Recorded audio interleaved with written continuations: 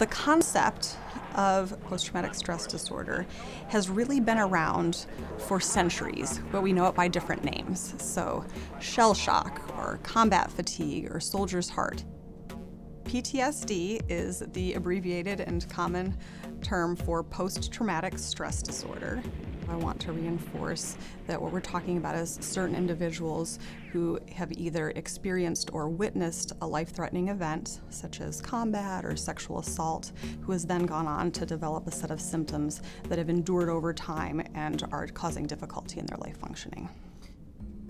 The hallmark symptom of PTSD is actually avoidance. So if you've experienced something really horrible, it is understandable and natural to not want to have to think about that, relive it, feel those painful feelings again.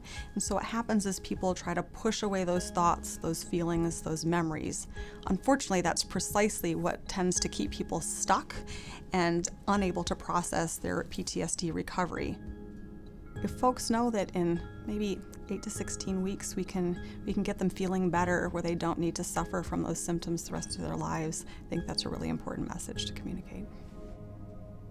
Perhaps the most important thing to recognize with Vietnam-era veterans is that the average age of a person serving in Vietnam in a combat zone was 19 years old. And so unlike current conflicts where people may experience multiple deployments, the average age is actually several years older. So Vietnam-era veterans were serving in incredibly stressful combat zones at a developmentally very young age where male brains aren't fully developed until well into their 20s. And so you're talking about a developing brain being exposed to extreme and severe trauma. And I think that is a critical difference when looking at the risks for developing PTSD for that particular veteran population. The other really key thing that is different is social support as being one of the best protective factors for not developing PTSD. And so the social context in which those who served in Vietnam returned to America, I think was very influential in shutting people out from getting the social support they needed, encouraging people to keep their experiences secret and private, as well as simply not having the same access to healthcare and resources that we have available today.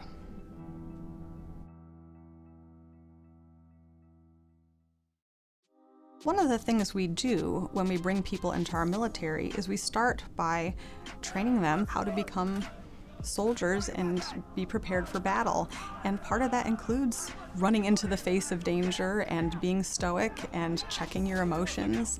We don't always do a great job of unteaching people how to behave and think that way. There seems to be a subset of Vietnam-era veterans who really have been functioning fairly well throughout their lives. And now that they're becoming disabled or retiring, some of the strategies they've used to cope with symptoms over time break down or are no longer available. So there's an increase in distress because of changes in life. There are really two types of therapy that have the most compelling research and that every VA in our nation is offering. So one is called cognitive processing therapy for PTSD, or CPT.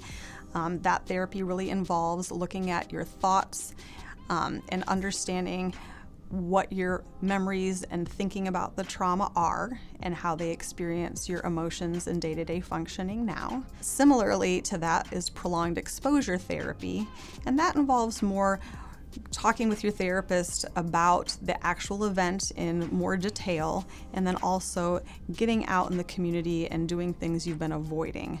Both are extremely effective treatments. People are wonderfully resilient, and people can get well. And what we see is that there are veterans who come in who are really struggling.